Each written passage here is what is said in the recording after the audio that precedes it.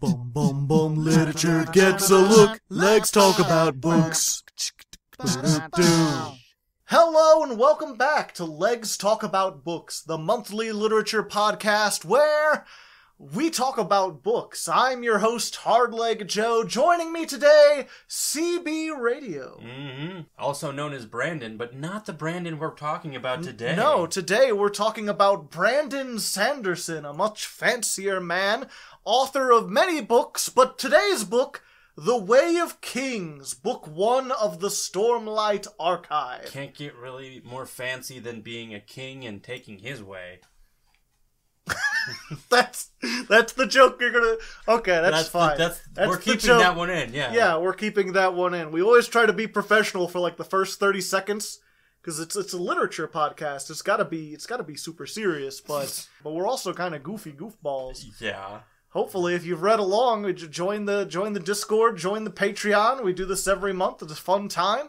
And yeah, if you're new to the show, we basically have two sections to this show. First, we're going to give our spoiler-free thoughts. If any of you are curious about reading the book and you haven't read it yourself, we'll kind of give you a review. And then after that, we're just going to talk about the book as if you've already read it. We're not going to give a synopsis. If you're looking for that, you'll have to go elsewhere. All we have is analyzation. Ooh, yeah, we haven't memorized this book that much. It's a pretty big book. It's a thick one. Not sure if it necessarily had to be this thick. I feel like they might have been able to cut a little bit of the weight out. And to be honest, for my little spoiler-free thoughts on this, I felt the length at points in this book. Yeah, like I said, could have been a little bit shorter. I still think it was worth the read, though. It definitely was worth the read. I can see why it has acclaim. It has a lot of great parts that we will be talking about later. Some of them didn't pay off as well, and we'll talk about them later. It's clearly set up to be a series. Like, it does that... I think I've talked about this earlier with Game of Thrones, where it's like you're spending a lot of time with Jon Snow and the people of Westeros, and then it's like, meanwhile, on the other side of the fucking world, this is happening with Daenerys that has nothing to do with anything. I believe the term is, meanwhile, back at the ranch. Yeah. It's like, oh yes, the story is progressing, but let's hold off on that for a moment to talk about this other part of the story that you'll find out later about. The story is mostly about Kaladin and Dalinar, who are basically in the same part of the setting. And then there's another character named Shallan, who is on another part of the earth dealing with a completely different problem, and her story only tangentially reacts to anything that this has to do. You're also forgetting about the fourth perspective character, which was the assassin in white, technically, and he's the other perspective character, but he's also very much a interlude character. Yeah, you only get like 4 chapters with him. I wouldn't really consider him even like a big perspective. He's more perspective than any of the other rando characters that they talk to. Though. Yeah, at least they come back. There's a lot of interludes in between where they do a lot of world building and stuff. If you like a big world-building story, this definitely has a lot of it. It has a lot of world-building pros and a few world-building cons that we'll get into in a bit as well. Oh, when you said pros, I thought you meant prose, like Prose. No. Like, it's written very well. It does have its moments like that, but its world-building has these moments that are really, really great. And then there are a lot of head-scratching moments that are just like, why? I don't know. It's kind of hard to tell because we're so early into it, and clearly there's more of the world to explore. But it definitely doesn't rise to the heights of Wheel of Time for me. Granted, that's the best world building I've ever seen. Yeah, and I've got to second that on there. Yeah. So it's not much of an insult to say that, like, this isn't the best world building I've ever read. It's still better than a lot of places. It's better than previously we read on Brandon Sanderson's Mistborn.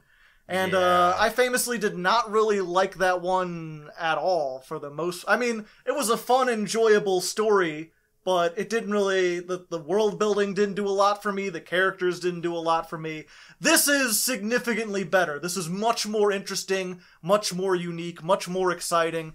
And I could even say the same for, like, I've read the first Dune book, and I feel like the world building on this was slightly better.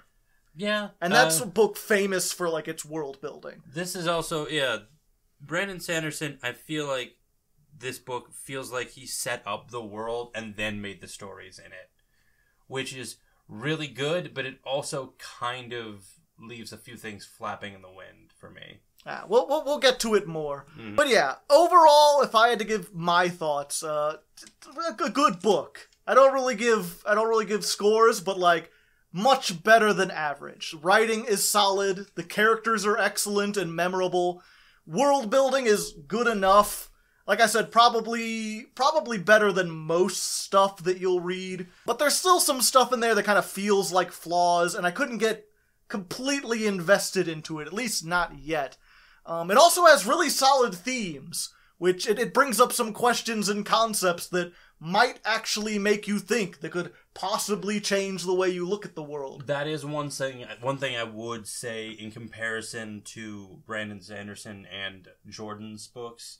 Definitely the Way of Kings' mottos and lessons are much more on its sleeve. It's much more in your face about its philosophy. Mm-hmm. In Wheel of Time specifically, one of the things that it kind of leaves out of world building is religion. There's not really a whole lot of it, and even the stuff that is there is pretty oversimplified. Light is good, dark is bad, be a good person. The Way of Kings really kind of brings in, like, philosophy and ethics. They talk about, like, is something good and ethical? Is it possible to have something that's not one and is the other? You're starting to sound a little bit like a dark friend to me. Just a little bit more nuanced and stuff like that. Like, I personally, I don't think I got anything from it, but I could see how, especially like a younger reader, I don't even mean like a kid, I mean like a 20-year-old, 19-year-old, like someone who's not read a whole ton of books like we have, might get a little bit more out of this. I'm sorry, I was struck there for a second by the fact that you just said a 20-year-old is young, and I realized I agree with you. Yeah. Welcome to being 30, good sir. God, it hurts. Yep. Well, you may not have a grading system, but we've already established in several of the episodes that I have to have a grading system because I've shoehorned myself in here. So I've come up with my rating for this book, and it is a solid 7 heralds out of 10. 7 heralds out of 10? That's what I was looking up in the book. Oh, okay. I'm surprised you didn't go higher than 7. You seem like you really, really liked this one. I liked it, but it's kind of one of those things like when you walk out of a movie and you're like, oh, that was really great, and then you watch it again and you're like, the longer you think about it, it's kind of cooled in your mind a little bit. Yeah, like, oh, yeah, that was kind of dumb. Cool. That was cool, but... Yeah, I would say overall, like, I think this is a really good book from on almost every, like, technical level. It's just not quite to, like, my tastes. I feel bad not heaping this with praise because it is better than most of the fantasy stuff we've read. I would prefer this over, like, Discworld, even with all its humor and everything that is put in there. I would prefer this more than Furies of Calderon. I'd definitely put it over that, yeah. Yeah. It's just really kind of not my taste. Like I said, it has a really modern feel to it. I think that's the word. Like, the fights remind me a lot of, like, anime and video games. There's a lot of, like, people do these long dashes and then slide dramatically along the ground. There's lots of, like, mowing down of generic NPCs en masse and just being a badass. A lot of jumping and flips and stuff. And for me, it's some of that and some of the more of, like, the characters have this kind of more modern take on their personalities and such. And though that's really cool, I do yearn for some of your more classic heroes and your more, like, I don't need to know about their dark past. I would really like to learn them being the best that they are now. I do like the more complex characters. That's one of the modern things that I really enjoy, actually. It's mostly the fights, and then this sort of, I feel almost like the story has mystery box style writing. If you're familiar with J.J. Abrams, at the director, he's done a famous TED Talk where he talks about writing a story in terms of you have a mystery and you never tell people what it is. They open the box and they find another box, another mystery, maybe several more mysteries to sort of keep them going. It could even be a boat. It could even be a boat, yes. We're adding the really old Family Guy quotes in here. Yeah, I mean, those kids will get it. The kids will get... Yeah. And like, not just, I guess I'd call it mystery box, but it also has this feel almost like it was written for the audience of game theory. Yeah. It's purposely kept vague and mysterious so that people will theorize about it, so that people will try to draw lines and then figure out if they're right. I think a great way of honing that down is it's not so much the mystery, it's the predatory nature of the mystery is a lot more blatant. I'm not even sure if I'd call it predatory, because it's like, a lot of people really like that style of writing. It's, these days, media, like, because you can talk with people all over the world, any media that isn't super, super complex is going to get, like, spoiled almost immediately. Yes. It's going to be, like, people will be pointing out plot holes, people will be finding stuff out. So you kind of need, in the modern day, to make your story this really complex, almost overwrought thing, full of pages and pages and pages of lore. Mm-hmm. And then you have to, like, dole it out in little teaspoon-sized bites. Dumbledore was gay. I'm not sure if that has anything to do with anything. No, that's kind of like what I'm seeing on this, like the tiny, tiny bites to just be like, here's the little parts of the information about the universe so that you keep buying into the interest of it, as opposed to letting the actual world breathe and make you feel like you're interested. Yeah, it's less that. It's more that, like, I don't feel like I'm being told a story. I feel almost like I'm being given homework in some ways. I think the best way that I would explain it is, you know, when you read Wheel of Time, the cool thing about it is that, like, in the first story, you think you understand what wizards are. Yes. You think you understand how magic works. You think you do. Because, yeah, everyone thinks that's how the world works, right? Like, everyone thinks they have an understanding of, like, what World War I was, or, like, what the Civil War was. And then if you go and look at it in depth, you find there's more nuance to it. There's more interesting things to explore. And that's how reading Wheel of Time feels. You never feel lost. You never feel like you need to try to understand things. You feel like you know it, and then it's always a surprise when you learn more. Yeah. In the Stormlight Chronicle, it feels like things are being withheld from you in order to, like, carrot on the stick. Like, to keep you moving forward. Almost, like, manipulation. It's the difference between, like, a magic eye and a Where's Waldo, essentially. Because a magic eye, it's like, look harder. You might be able to see it. Where's Waldo? You're like, oh, I found Waldo. But look at all this crap that's going on in the background. Even if you don't find Waldo, you still got a cool image to look at with a lot of unique little things you can find.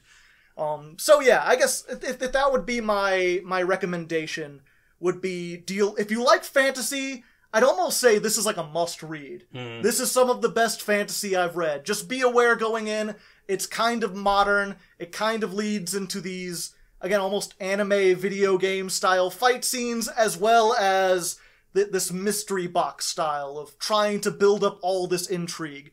And if you just want a story told to you with compelling characters, this still has it, but it also has that other stuff added in. Yes. I guess that is one thing I should make clear. Like, I want to read the next story, and not because I care about the mystery, but because I want to see what happens to Kaladin. Same here. And Dalinar. I'm actually wanting to read the story simply because of the ramifications that have happened at the end of this book. Just, it's not so much of the mystery of what's happening, the mystery of what's going to happen with these people and like how they're going to react and bounce off of each other in these response. I guess that's why I'm, like, kind of pushing against this whole idea, is because it feels like it's unneeded. Because the characters in the story are already really compelling, and you don't need all that other stuff. Yeah, it's garnish on top of a really good steak. You don't need it. Yeah, it reminds me, there's, without spoilers, near the end, there's, like, a fight scene,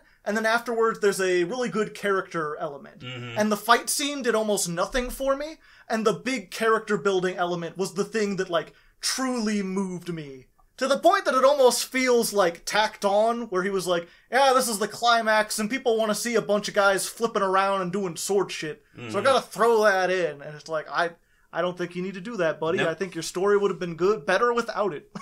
But yeah, TLDR, we liked this book. It was a great book, probably one of the best ones the best fantasy ones we've read here. Yeah, it's definitely not going to be on our low tier, and as much as we've dumped on it a little bit in the last few minutes. But it's not flawless. We will point out the flaws and everything like that. But if we do continue a series, it will probably be this one, unless we come across something that we like even more. Yeah, this is probably going to be the one after we've knocked out Wheel of Time in 2024. Yeah. God, we've got 6 more books to go. 6 more books. That's a long series. To be fair, though, Stormlight Archive is only on its 4th book, and Brandon Sanderson has said there will be 10. I kind of don't like starting a series where it's not finished yet, because there's always that worry that it won't get finished. And yet you read Game of Thrones. I stopped. I stopped after I read the first 2 books and then realized that the 6th one still wasn't out or even had like an announcement date, and that the series was going to finish before it did. I'm still waiting for my 3rd Kingslayer, Robert.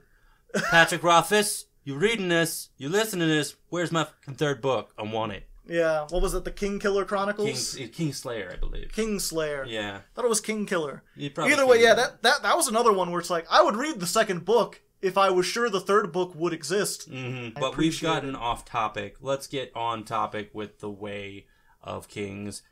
Heavy spoilers from this point on. Yeah, let's go ahead and jump into the discussion points. And like I said before, we're just going to assume either you've already read this or you're not going to be reading it. We're not really into synopses here. We're not going to go blow by blow or whatever. First in the book. No. So if you're lost, that's your problem, fucko. We still need to come up with a name for our audience, like what we should call them. How you guys want to be called fuckos? Let's not. Let's. Just imagine the merchandise we won't be able to wear in public. How about book bimbos? Let's go for that. That makes it sound like we read a different kind of literature. I like literature, but not that way.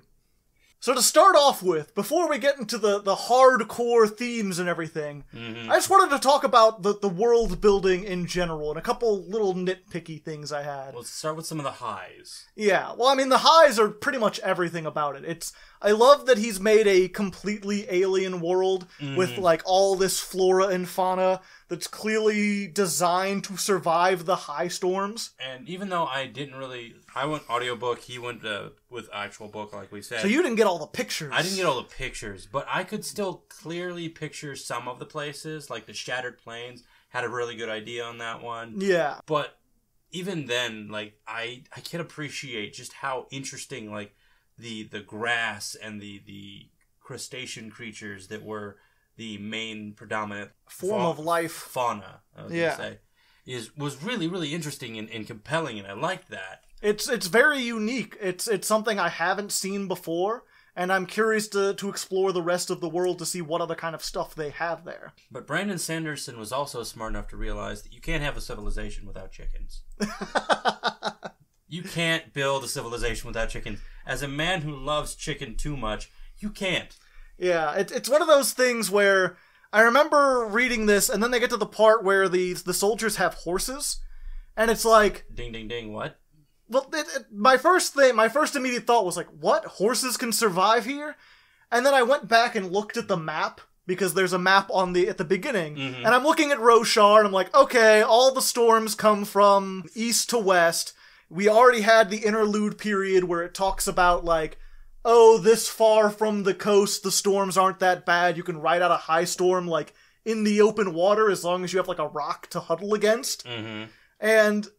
And then you see Shinovar, which is just, or Shinovar, I don't know exactly. Shinovar, which is just shielded by the mountains. And it's like, okay, so anything there would be normal, it would be able to grow. I did enjoy the little interlude that they had in there of the girl merchant who was just like, wow, the trees, it's so eerie here. Nothing moves. Yeah, this grass is dumb. It doesn't hide. And I'm just like, that's kind of cool to do that, but then it's also this very... It's cool to do. I like it. What I don't like is all the stuff in Shinovar is exactly Earth stuff. Yes. This is clearly not Earth. This is not Earth a million years from now. They've set up that it's smaller than Earth. It has slightly less gravity. It does not follow our history. there should not be horses and chickens. Mm-hmm. There should be, like, mammals that are able to survive outside the high storms. Maybe something like a horse that you can ride and mount and is very powerful. Hell, make it look like Slipnir, you know, like 6 legs. Make it you don't have to make it a 4-legged beast of burden. You could have made it a big old bear that You could have had war bears. You could have had Dalinar riding it on Shardplate with a fucking, like, bear that runs as fast as a horse. And instead he just sort of decided to... Again, it feels kind of lazy. Maybe there's an explanation in the further stuff. Maybe humans seeded this area. Or maybe horses aren't exactly what we think. Maybe what they call a horse is actually somewhat different. Mm-hmm. But we know it's a four-legged mammal that has hooves that you wear saddles and stuff for. And it's like, you could have had a bison, you could have had a bear, you could have had a lot of other cool stuff, and you just went for, like, the standard fantasy stuff. It is very jarring and weird to see Earth-like creatures in that world. And not even Earth-like, like exactly Earth. Just like, yeah, just a slip of Earth. It strikes me as, like, going to Vulcan. And yeah, you're going to meet humanoids with very slight differences, but you're not going to run into, like, an actual chicken. Mm-hmm. They might have fowl that they eat, and maybe it's, like, slightly different, like, at least make it different colored or something. I don't know. Like, if they had horses, but they were, like, red, like, bright, fiery red, and they had slightly longer tails, or maybe sharp teeth, they were, like, carnivorous horses. Oh god, that's terrifying. Stop. Don't do that. Like, that would have been, like, the horse eats meat. You couldn't, it's so weird. It sticks out because everything else about this is like, I've made a completely original biology. And then the knights just ride horses into battle. It feels kind of like he got, like, all the way done with 90% of the world, and he was just like, oh, that was a hard weekend. This little slip here, it's not hit by the storms. It's got horses and chickens. It's just I don't know, the way Shinovar is, like, shaped, it almost feels like he really wanted horses, because he just likes horses, and then he had to, like, build the world. He's like, what if there's a little section right here that's like, and we'll just put all the mountains in front of it. They'll survive. It'll be fine. Mm-hmm. So yeah, that's like a little nitpick. Again, though, it doesn't take anything down. It's just, it sticks out when everything else is so different. Yeah, it's and then there's 2 other things that, like, no matter how they tried to explain it, I just couldn't quite get into it. The one is they have spherical money. Yeah. Not only do they have spherical money that serves a practical purpose, to the point where you have to decide if you're going to have light or money. Until you said it was spherical, I didn't really think about it. For me, my main issue with it is, he made the money too complicated. Yeah. He didn't just make it so that it was, because there's 4 different shapes, and then there's 4 different colors. And if you look at money, there's coins, and then there's paper. And that's it. You don't have 4 different kinds of coins and 4 different kinds of paper, and then we do have 4 different kinds of coins. But it feels overly complicated. It feels overly complicated, but, like, if I was going to complain about this, I wanted to look up, like, I spent time looking at the history of money. Mm-hmm. And it's like, if you see early British money, you know that people can make shit very, very complicated for no fucking reason. That doesn't surprise me. It just surprises me the fact that, like, you would use balls for money. It's like, they can roll away. They talk about, like, oh, we put the flat side. There's a little bit of a flat side, so you could set it on a table. Like, yeah, but any wobbling, like, say, in a high storm, would send it over. And the thing is, the money itself is the gems. They just encase them in a sphere of glass. And it's like, you could have put the gems in, like, a square cube. That would have been able to sit and stack, just like kind of real money. You could have put it in a coin shape, more like a cylinder. That's actually something you could have just set the chips and have people trade those. And it really just comes down to, I think aesthetically, he wanted people to be able to hold balls of glowing stuff. And he didn't think about how practical that would be. And we did talk about this money thing a while back. And you're talking also about, like, every form of currency has pretty much been able to be stacked. Pretty much. Either stacked or, I was actually, this is a little bit of trivia for you. For a short period in China, they had money that was shaped like knives. They had knife money. And the interesting thing about that is that they basically put holes in the ends of the hilts, so you could thread them through a piece of string. So people would wear, like, necklaces or have, like, a bandolier of this knife-shaped money. But the thing is, looking it up, like, these knives, they weren't sharpened.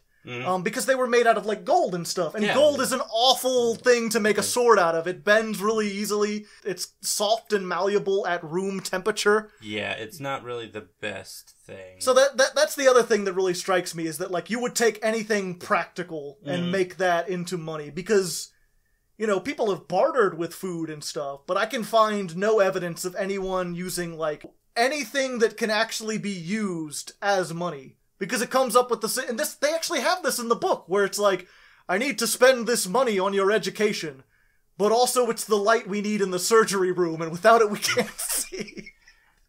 Yeah. It's like, why would you use lights as money? Why would you...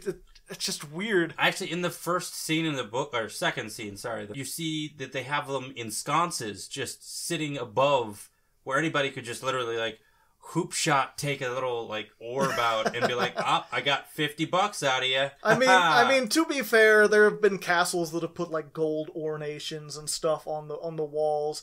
They assume that people, like, servants aren't going to pry that out, or if they can, they'll find where you are and they'll cut your hands off or something like that. But still, like, the idea of it being in... When I'm thinking sconces, I'm not thinking, like, oh, there's a little thing I'm expecting, like, two row. There's like, a lot of it. Yeah. They just line the walls with money. And it's just like, this is incredibly impractical. Yeah. It's just really weird, and I don't think there's anything to it, because it's like, the story kind of demands that the characters need to have access to Stormlight, and the only reason they would be given it is if it was money. And, I mean, I guess that still doesn't, like, it could have still been coins or something, but it's just not quite as dramatic to have, like, Kaladin on the roof, desperately clutching, like, a block. Actually, Joe, I really realize now why. Because you're literally raging against a fantasy story that uses capitalism as power. Yeah. That's everything. Money is the power. Right? Money is the power, exactly. Yeah, and I feel like we're spending so much time on this, it really doesn't matter all that much. It's just one of these things that, like, I wanted to talk about because it bothered me throughout the whole book. And the other one is more cultural world building. It has to do with the whole safe hand thing. Yeah. Where it's like, they have this really strange idea of modesty, where women, one of their hands is sort of like a private thing to be shared with your husband, and they wear a long sleeve. And it's like, don't get me wrong, throughout history, women have been shamed over almost every part of their body, from, like, their hair to their lips, feet in some societies, midriff, like, doesn't matter what it is. But what strikes me about it is that you would pick one hand and say that it's immodest when your hands are symmetrical. Like, your left hand is no different from your right hand. Like, it looks the same. And, like, I understand people are going to talk about, like, oh, you know, Catholics, they thought left-handedness was bad. So it's like, I get people making a difference, but it's just that visual idea of hiding the hands when they're the same. There's a big difference between, like, not using to hiding completely for no adequately explained reason. Yeah, especially just, like, with a glove.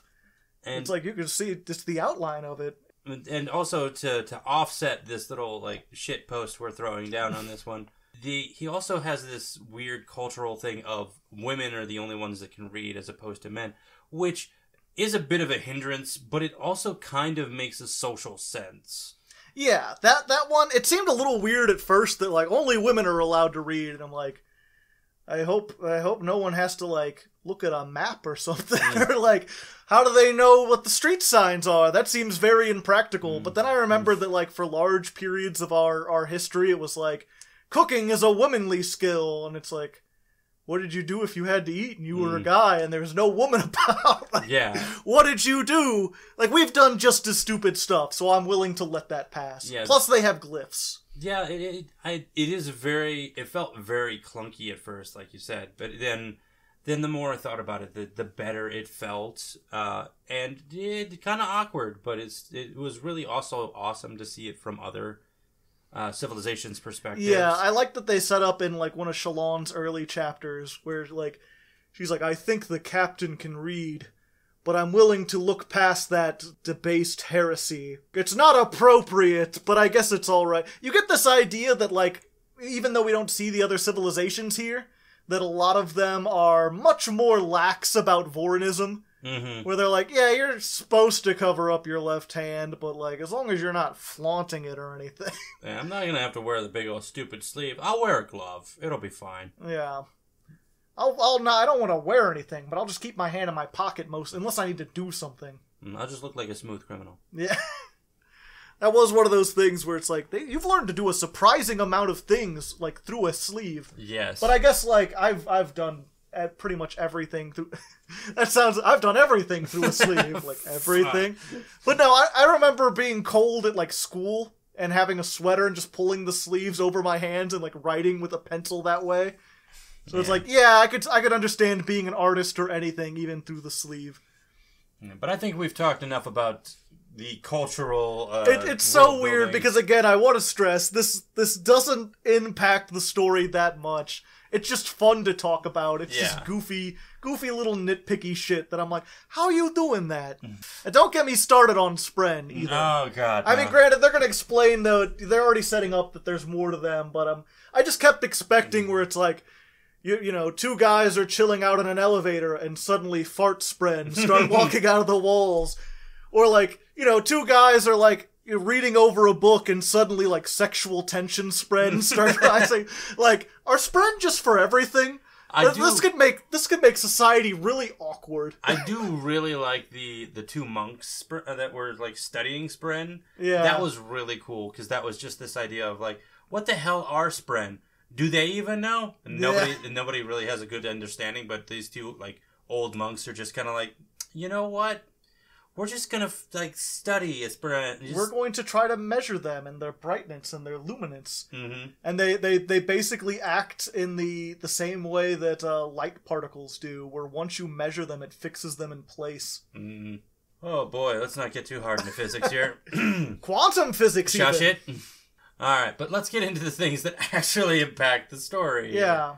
Go for it. Your topic, buddy. What do you want to say? I'll be silent for like a minute. I didn't actually mean to say silent, but okay. The story dealing with Shalon, we'll start with a little bit thinner things here, is really, really good at displaying a character's repression of a traumatic event. It's a character's complete avoidance of this information.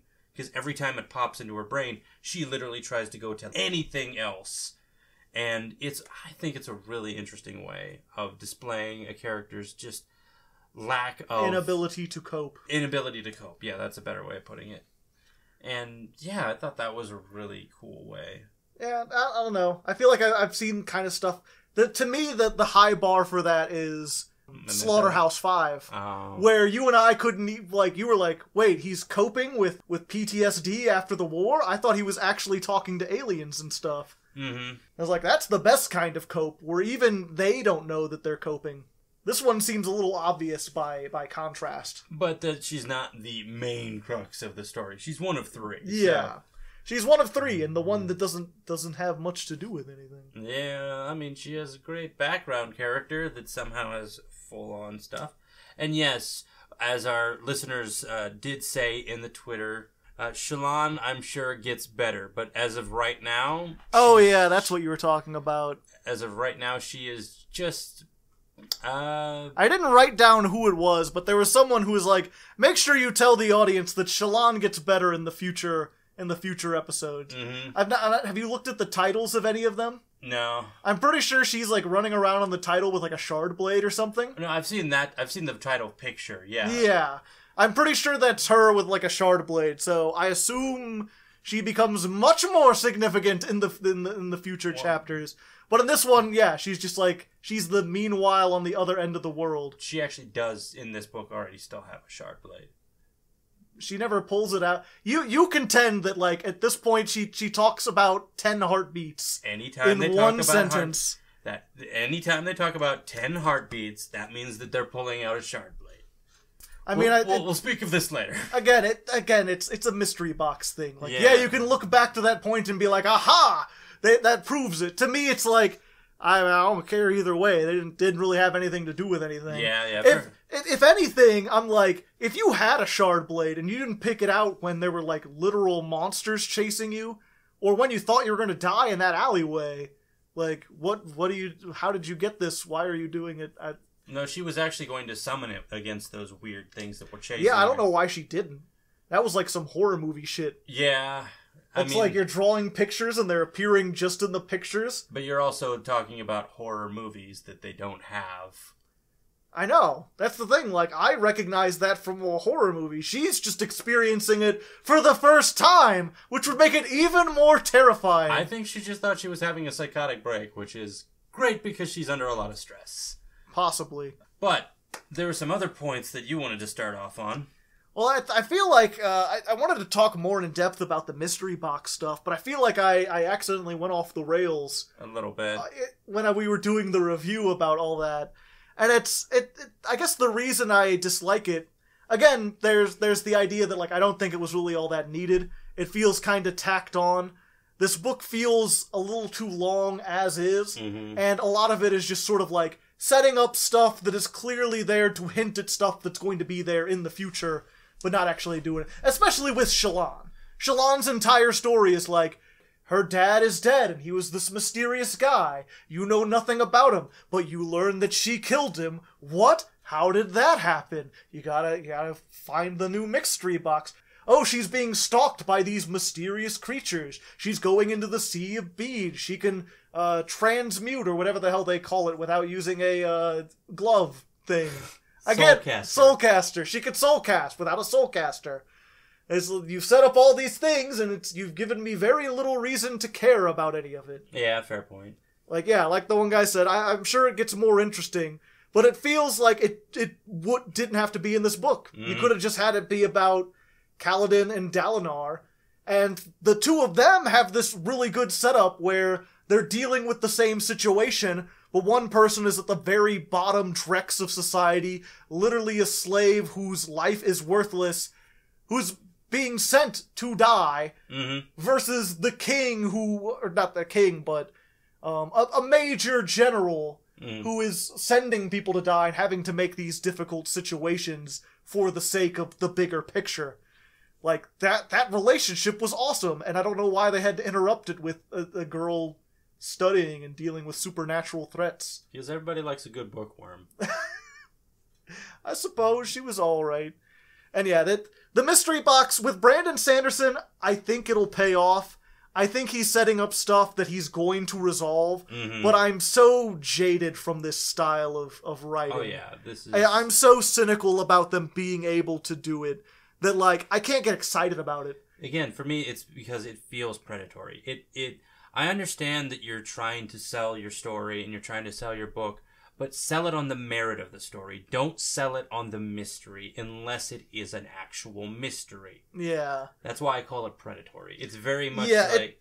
It does sort of have that, like, negative reinforcement where they're like, I'm going to play the first 3 notes of a song and then leave the third one off. You'll get that in the second book. You got to make sure to go read that. It plays definitely heavily into the FOMO, like fear of missing out. Yeah. Like, I didn't catch that. I need to get the book and read that. Like, oh, great. No, you shouldn't. Yeah. But again, like, that's just how society is, unfortunately, at the moment. People got to make money. Got to make your books, and you got to get that hook. Got to get the hooks in there. Just write for the sheer enjoyment of the writing of. Yeah, that would be nice if you gotta put bread on the table.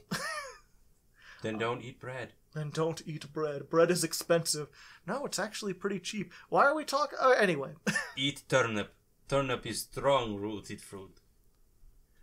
The story goes out of its way. We're laughing because the sudden trend. Yeah, sorry. The story goes out of its way to make the point that the journey is more important than the destination. There's actually a line on the back of the book, which I gave to Brandon, and then he set it down behind him, so I can't actually see it. Life before death. Strength before weakness. Journey before destination. That's the credo of the Knights Radiant, and it sounds kind of silly at first, but they actually go out of their way to explain it, and they do it in a way that hits home better than most of the times I've seen that done. Mm-hmm. Which I always love to point out in stories. Like, I think I talked about Wheel of Time, Book 6 does, like, a cliche I've seen a million times, but it does it the first time effectively. Where I was like, oh, that's what everyone else was trying to do and failed to do. I like to think of it as teaching a new dog old tricks. Yeah, pretty much. Where they make it like, I've heard the journey comes before destination, or the journey is more important than the destination, like a million times. And usually it's kind of phrased in terms of like, oh, you had to go find a jewel to save the town, but you ended up meeting a lovely princess and exploring all the lands, and even if you didn't get the jewel, it wasn't the adventure worth it. It's like, well, not to the people back in the town who need the jewel to live. Yeah, they don't really care about your journey. The destination is kind of important. But this makes it a little less about, like, the tangible goals, and more about, like, how you live your life. Like, when it says the journey, it means your journey through life. How you lead your life is more important than how you end your life. Like, you know, you could die the super rich man in the world. That's not going to help you. What matters is how did you earn those riches. And I actually, for me, it was the strength before weakness. And the idea that you should have the strong protecting the weak is not a new concept. It's sadly one that we don't do as much, but yeah. It does make the good point that, like, everyone is going to be strong at some point, and then they will be weak. Mm-hmm. And so it's like, use the strength while you have it to protect the weak, because one day you will be the weak. I love how it frames it in the story, how it actually built up to telling that point, though, with Kaladin specifically, because he starts off as strong at the beginning, very strong, and you're very like, oh, impressed, and then he's immediately brought weak, and you see him struggling with this. You see him go through this dark night of the soul. Throughout most of the book is actually his dark night of the soul. It's very, like, I am shit, and I caused the death of everyone around me, and really, I've failed at everything. I've failed at everything. I am weakness. I shouldn't even try. And then he just starts slowly budding from that and realizing the strength that he always had, and realizing that strength should be used to protect the people that he sees in their weakness as the same as he was. And just to try and reinforce that, you know, like his dad has this really great line that actually rings in me more than this will ever. And it's this line of, because somebody has to do it first. Someone has to start, I think it was. Someone has to start doing the right thing. Even when people are being bad, you have to give trust to someone. As silly as it sounds, it's the old Family Guy Spider-Man thing. Like, everybody gets one. I apply that to, like, everything. Like, everyone starts with my trust. The idea that trust has to be earned, I think it's what leads us into this, like, what are you going to do for me? You've got to be like, I'm willing to put my faith that you will do the right thing, and I hope that you'll repay me. Because if we go through this life distrusting each other and only looking out for what we're going to get, then you end up like Saldeus. Yeah. And go ahead. I was just going to say, that dude's an asshole. Yeah. But yeah, it is really interesting, where it's like, I remember reading that on the back and thinking that was a really silly saying and a really odd way to say it. And I still feel that way. I still don't really, like, I'm not going to, like, chant it dramatically, but I understand it now, and I do have to give him some credit for being able to describe such a high-minded idea in 3 words. It takes definitely some skill to narrow a life mantra down into just 4 sentences. Yeah. Or 3 sentences. 3 sentences. Although, again, the thing is, if you read it on your own, it's... You have to have it explained to you in order to understand the full weight of it. And it's like, I feel like that's the weakness. Like, what's the point of shortening something if you have to explain it anyway? Yeah, it's a hook. Yeah, I guess it's the same for, like, a lot of, like, when you talk about, like, defund the police. And people are like, what? That doesn't... How are we going to protect laws? Like, we're still going to have law enforcement. You have to, like, explain that we're still going to do stuff. We just want the current police to be to lower the funding that they use for like excessive weapons and put that into community projects. It's like a 3-word statement that you then have to spend up 2 paragraphs explaining what it actually means. But those 3 words get your attention because you're like, what? You can't do that. It's like, aha, but actually. But strength before weakness. Strength, well, duh. I think that's the one he's like, life before death, and he's like, well, yeah. You gotta live before you die. You don't die first. What the hell kind of statement is that? And then someone has to explain, yeah. But yeah, I guess moving on to the other point we had here. This is something, I don't have a whole lot to say about it, but I just thought it was interesting.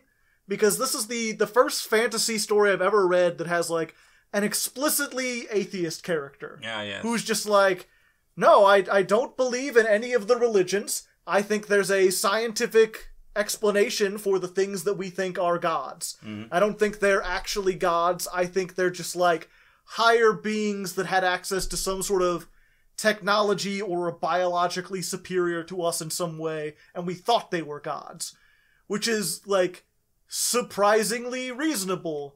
Even when I see it in regular fictions, it's usually just like, my puppy died, so God has abandoned me. Yeah, it's like this really edgy teenager understanding of atheism. And this was very, like, she even has, there's the point where the king is like, well, how do you get morality if you don't have a god to tell you what's good? And she kind of explains this idea of, like, I have axioms that I hold on faith that don't come from God. I can decide that they're good or bad or whatever. Just because millions of people believe them doesn't mean they're right because of that, because millions of people could be wrong. And I'm like, that's okay, touche. She didn't really play a big role in the story, though. And I know you hated her.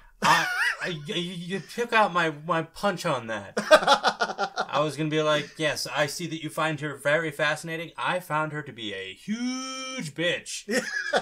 Like, it's not even like, I am a man of faith, and yeah, an atheist does sometimes kind of rub you the wrong way. You actually took the words right out of my head. Sorry. But it's not that. It's just her overall, like, demeanor is very, very just, like, confrontational, and that rubs me the wrong way. I mean, the thing about me is that, like, it seems almost like she's always trying to do her own thing, and it's other people who confront her. Like, she doesn't go around trying to convert anyone, or, like, again, the king asks her about morality. She doesn't go around preaching it, but if people come to her and they're like, I'm curious about your beliefs, tell me this thing, she will explain it to them. But it's not that, again. It's kind of her very standoffish personality. And it actually still shows even without faith in that, because she doesn't trust Shallan and doesn't even care to do anything until she actually attempts to take her own life. Then Yasna actually gets off of her bitch horse and decides to step down for a moment there, and then is really immediately reaffirmed in her belief that other people are not to be trusted 5 seconds later by being like, oh, she stole my soulcaster. Oh, I don't trust you anymore. Yeah. It's that character flaw that is very much my, like, main problem with her, is that she doesn't, the people that she trusts are family, and that is it. And that's not a bad thing, but she doesn't even give those other people, like, the benefit of the doubt. I'm curious, because you listened to the audiobook, if, like, anything about the tone that the actor used or actress. I don't think so. It may have been a bit of the tone. She was very dry. Yeah. But there was only, like, a couple of characters that were female voiced in that, because, again, it was primarily Dalinar and Kaladin, and one's leading in the army, and the other one is in the slave pits, and in both cases, it's all men. Yeah. Manly men everywhere. Men and greasy men and more greasy men. And then there was just the one guy's aunt. Yeah.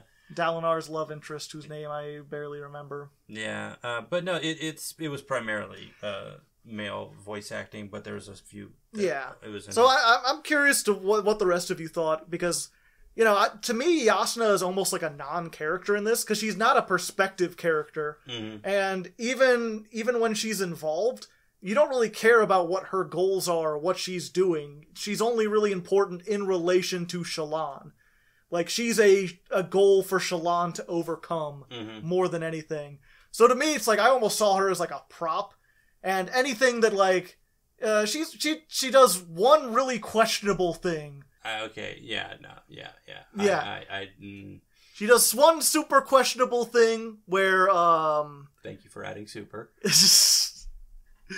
where like, I'm like, I'm kind of questioning her motives, but if Wheel of Time has taught me one thing, it's to not judge a character until you get a perspective from them. Mm-hmm. I'm really curious to see, like, what her mind is like. Because especially, like, in the case of Kaladin, they make a point of, like, you know, Kaladin spends the entire thing feeling like he's cursed, feeling like he's shit, feeling as though he can't help everything, the situation is helpless, and it's obvious to his men that they don't see that. Yes. He always puts on a tough face. Dalinar often tries to do the same thing.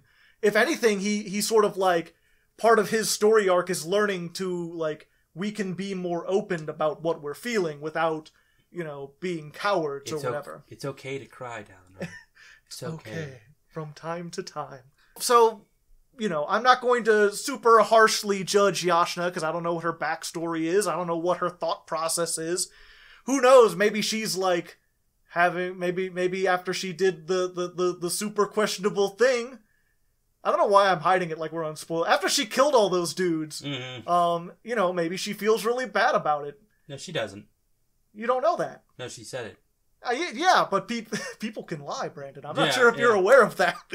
The king seems... No. Let's go back to this. People can lie? What? Huh? Because that's the other thing that struck me is, I remember especially around that part, you were like, she does a thing that's absolutely awful. And then I got to the end of the book and I'm like, you know, the king is bleeding people to death. Well, yeah, en masse. That he was even more of a background character. You only get like 2 conversations with him, and then he's gone. Yeah. And every time he seems like this dopey kind of He's kind of aloof, but he's known for having these big hospitals, and he always visits the hospitals. Mm-hmm. And he seems like such a nice guy. And then you find, and he's still being a nice guy, but for all, well, like he's still being a good-ish guy. He's doing it for the good of other people. But he's doing completely the wrong things. Yeah, and it's hard to say. Someone asked us to talk about the death rattles, the statements from all the people dying that like every chapter kind of starts with a statement, some weird prophecy, and then a note about like who said it and how many seconds away from death they were. And you don't find until like the last couple chapters that it's from the king's hospital where he is bleeding people out, specifically to hear the prophecies that people whisper seconds before they die. Mm-hmm. Because apparently this is a thing that has been happening for a while and is hinting at some future catastrophe he needs to know about. And I thought it was a really good framing device. It was really cool. But, yeah, finding that out about the king, it immediately went from being like, oh, he's a big dopey guy. Wow, man, this dude's an asshole. Yeah. See, again, it's that's the thing, is like, we don't know if it turns out that the things he's doing, that the death rattles, the information he gets from them, is critical to saving every life on Earth. And it's like, was he justified in bleeding people to death if that was the only way to do it? You also had the hospital that did legitimately help people. It's not like everyone who goes in never checks out or anything. Yeah, I mean, that'd be a very bad marketing plan. Yeah. Like, come to our hospital. Come out. Never. Yeah, or it's kind of like this. I feel like a lot of people are willing to give Shen, what's his name? Shen. I feel like a lot of people are willing to give him crap because he goes on and on about how bad he feels about killing people. It's like, bitch, you're still killing people by the hundreds. Like, serious. Like, the only thing stopping you is like pride. It's like, you know, pride ain't real, right? Like, you can ignore that shit. Actually, it's this whole like ingrained honor system in his head. But yeah. Yeah. It's like, you know, what's more important, your honor system or the lives of hundreds of innocent people? Apparently to him, the honor system, which I'm like, I disagree. Well, you also were brought up on a very different system. Yeah. So it's a very strange cultural thing. Like, again, we didn't get to talk about the Shinavaran people, but their culture system is very fascinating. It's actually more fascinating than anybody else. But it struck me as so weird that you were bothered by her bitchiness or her murdering someone, when I don't think there's a single character in this story who isn't a murderer. Like, Dalinar and Kaladin kill hundreds of people. Yes, but that is in war. The people who are going up against each other know that they're going in against death. These three thugs thought that they were gonna get a thing, and admittedly... not like the murderers who were hoping to kill helpless people. Admittedly, the first one dying, perfectly fine. But then slaughtering the other three just to get the... Slaughtering a fleeing enemy. Yes, is very much, I'm just like, no, I'm not about that. Also, yes, they're murderers, but the way they died did not sound like anything that anybody should ever deal with. Being forcibly turned into a crystal sounds both horrifying and cruel and unusual. I don't know, maybe that's the thing is, like, I assume that if you get transmorphed into crystal, you just die instantly. Because your brain no longer exists to process pain or any information. You're just dead. For those half a seconds beforehand, it is nothing but infuriatingly fiery pain. I'm certain of it. How are you certain of this? Well, imagine turning your entire body to crystal. I can't, because it's like... Then how do you judge mine? My nerves and my brain would be made of crystal, and crystal can't carry the I don't know. Yeah. Maybe it's like frozen in stone, except for his eyes, so he could still see things. Yeah, it sounds horrifying. It's one of those things where it's like, I guess neither of us really has any way to know, because it's a science fiction-y death. And also, it's kind of like, oh yes, these slaves are people to be pitied, and these people who are on the streets trying to make their living, admittedly in a horrible way, this kind of societal backhand on that one. It's like, it's okay, they're murderers. How do you know? I know that they are currently brandishing knives, but running towards you in a dark alley. But they could be just trying to intimidate you into giving them money, as they could have been doing this millions of times before so that they can get money to pay for food. Yeah. It's, again, a very societal backhand. It's one of those things, though, it's like, it kind of comes with, like, fantasy territory. Because that's, like, I'm not willing to completely brand it as being, like, utterly and completely immoral because of the society they live in. Because it's, like, it's not as though those people would be put on trial. Like, even if the guards caught them, they would kill them immediately, or they would capture them to hang them the next morning. Like, there is no such thing as a fair trial here. Crew. Or bridge crew. Possible. I don't know. Kaladin was only put on a bridge crew because he saved the one guy's life. The commander would have just as soon killed him. Well, no, there's also bridge crews are full of slaves and captured prisoners and captured criminals could become slaves. It's still a thing. It's possible. The foregone conclusion that these people were going to die is not entirely certain. But it does seem that the reasoning that she went out was to slaughter these men. And these men may have just been trying to get money to live, whereas her intent was merely to simply end their lives. Yeah. That implies a lot more malice than the people that were doing it initially. Somewhat. I mean, you don't know that they were trying to do it to live. Hers was a cold, calculating malice, but it was a malice nonetheless. Yeah. She did this simply to end the lives of people that, under her morality, are bad. And these other people... You put bad in quotes as though, like, they haven't murdered a bunch of innocent people. We don't know that. We don't know they haven't, though. Yes. So they certainly seemed... That's another thing, is they kind of set this up perfectly, where it's like, look, there's no contesting it. They're at this place where people were killed before. They're coming back. They're coming at us with knives. They're not trying to negotiate. They are clearly the same people who have done this thing before. And if they aren't, they are the unluckiest people ever. Yes. But what are the chances of that?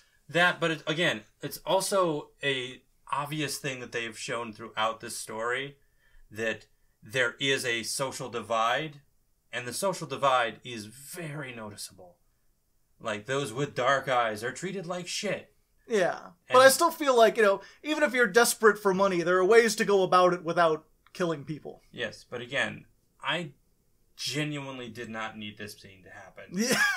And it's very blatantly feels like we want to show Yasna Kholin butchering some people and not feel bad about it, and that's very problematic. See, that's to me, it was very clearly, we want to shoehorn a philosophical and ethical discussion in here, so we're going to set up a situation that is super contrived just to make you think about ethics. Mm-hmm.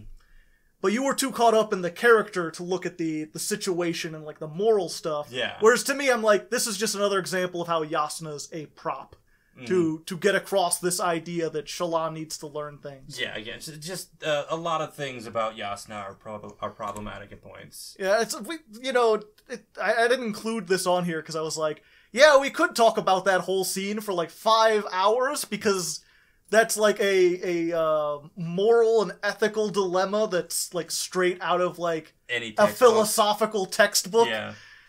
It's like, but I don't think that's not really important to the story or anything. I know, but it's just something that irked me. Yeah. That's probably all gonna be cut out, so that's fine. We'll see.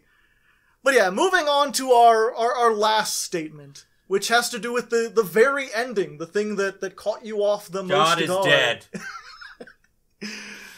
God is dead, and what was his name? Mordock or something? I don't know. Does it matter at that point? Well, because the original quote is like, God is dead, and we have killed him. And this is like, and Mordock, the evil wizard, has killed him, or the evil Spren, or Voidbringer, or whatever. And now it's up to you to fight the guy who killed God. Good luck. Insert quarters now. Yeah. It's like, I will give you that. It's a hell of a setup. It reminds me of, like, Gurren Lagann, where it's like, you start out as a slave, and you've been tasked with killing the entity that killed your god. Like, this is gonna be one hell of a journey, I tell you what. For me, it feels, I'm more interested in specifically the idea of, like, welcome to a place where they take Vorinism, this religion based off of the Almighty, and it is really important about them. And this character has been getting visions from the Almighty, and he's struggling with his faith, and then he gets to the end of it and finds out, I'm dead. Yeah. And I just want to see that, like,